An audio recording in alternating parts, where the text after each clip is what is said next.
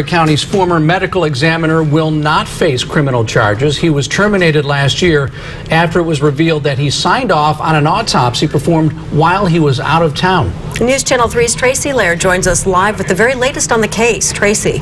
Beth, Jon Smith worked full-time as the medical examiner in Ventura County and part-time as the coroner in Santa Barbara County. He also did some controversial work in Louisiana and Oregon, too. And a tip led to this investigation. And after 7 months, they just released a 50-page report. And it revealed that one of Smith's chief deputy investigators with no medical license conducted post-mortem procedures on 4 men and a woman while Smith was out of town. Smith has been replaced by Dr. Ann Buckholtz. And even though relatives are upset, the district attorney's office said they can't file criminal charges in what they are calling a troubling case.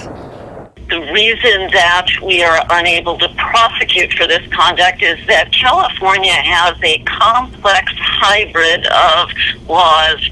Some relate to a coroner, such as what Santa Barbara has. Some relate to a medical examiner, as we have in Ventura, and there's no consistency.